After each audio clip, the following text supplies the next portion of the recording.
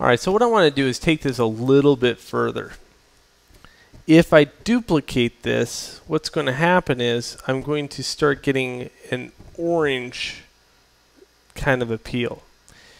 And I don't want that to happen. I just want it to get more and more dark. Okay? So what I'm going to do here is first save this. That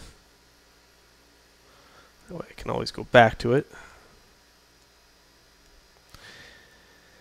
And then go into this RGB value and start looking at maybe, you know, a little less blue, a little less green. And if I get too much green, I get a darker version. If I get too light of green, you know, I get this hot type mess. So what I want is a little bit more green.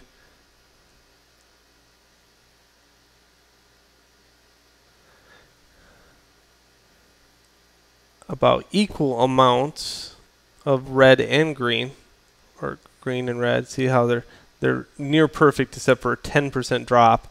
And now I'm going to make this a little less blue than 2%. So I can't get any less, maybe a 1%. In other words, blue, I would leave it out of the equation half the time because it just makes it look bad.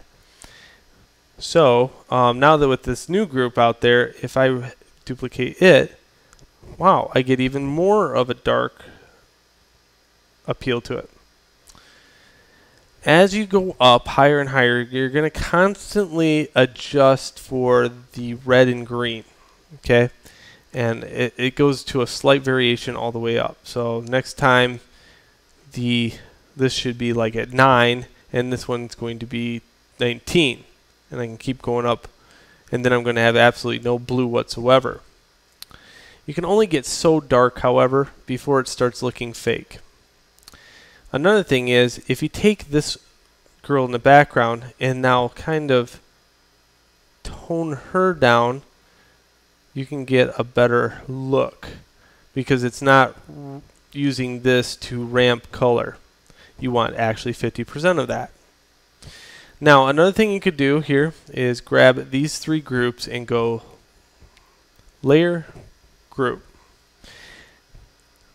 Hold command over the top of this so you get the marching ants, and then go in here and do a layer.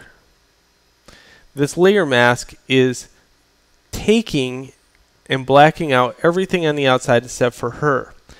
That means if I take and click on this masked area and go in here with black, pure black, with an airbrush and a low flow, what I can do is now paint her eyes back in.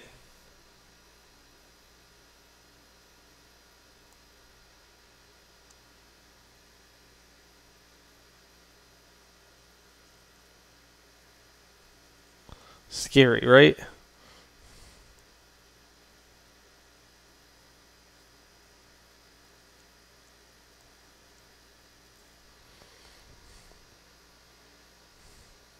And there we go. The perfect tan.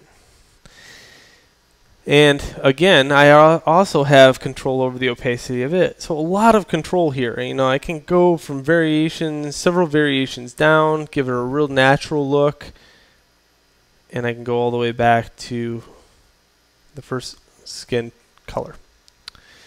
Now, if we start thinking that way, when we go to pick out colors for our digital paint, it'll be a lot easier. Now you're not fumbling around all the time with skin, because really, if you think about it, it's just the variation of red, blue, green. And if I start looking at randomly going around here and looking for skin tone, what I'm going to look is for that ratio. I'm going to look for the ratio of this, a 40% drop, and another 40% drop, and then I'll get a perfect skin tone sometimes. And if I don't, well, I always have this picture, and I can always go in here and just kind of rank this up and get a perfect skin tone based upon the color variations that I can do within this picture alone. Alright, so I hope that helps. What I want to do is give you a lesson on this. Go on to the next video.